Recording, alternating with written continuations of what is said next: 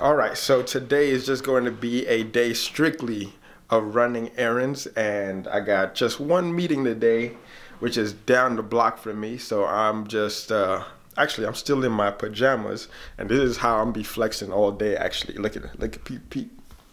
Oh, look at that marble joint. Anyway, just going to meet with one of the guys in person from our mastermind group, and just kind of like get to know each other and see exactly what kind of stage we're at in our businesses.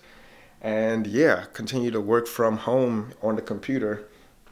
Not really much to do but clean the house. I got a ton of laundry to do, and when you have a 1-year-old, there's tons of toys everywhere to pick up. You're constantly playing catch up. So yeah, right now the house is a little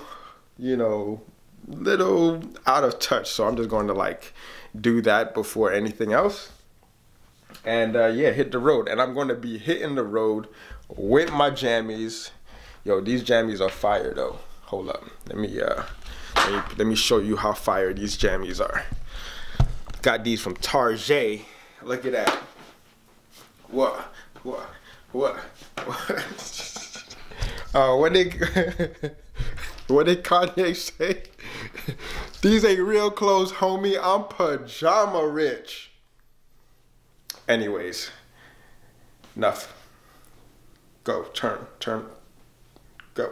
Yo, what up? What up? Red dot? Yep.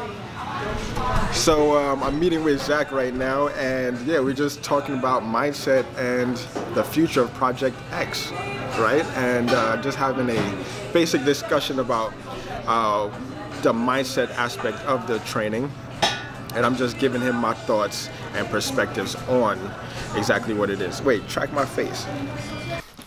Yo. So we are back at the crib, and just doing some editing work for some clients. And yeah, I just want to give a couple of shout outs to a few people some more, because I am in the giving mood. So another shout out to, my counterpart, Zach, who's part of the mastermind group that we put in together. And I was telling him like how me and Mike is another person in the mastermind group. We were just ready to just do it just ourselves. And it was just like in the 25th hour that we pulled everybody together. And I strongly believe that the people that we pulled together was meant to be there at that specific time, because everybody was ready to go. I gave my final pitch on that Friday, and the meeting was on Tuesday, and everybody pulled together and came and met up on Tuesday. So if that's not destiny, then I don't know what it is. And we're looking to hammer, like go put like the pedal to the metal come, January 2019, and make big things happen for our community. So yes, tons to look forward to, and this is like the most excited I've felt in a very long time. Anyways, yeah, my birthday's coming up next week. Another a lap around the sun. Your boy is getting up there. 33, man. Like there was so much things that I wanted to achieve before 30. Now I'm 3 years in. And age, it's not really bothersome to me. It's just certain things that I wanted to knock down, because I wanted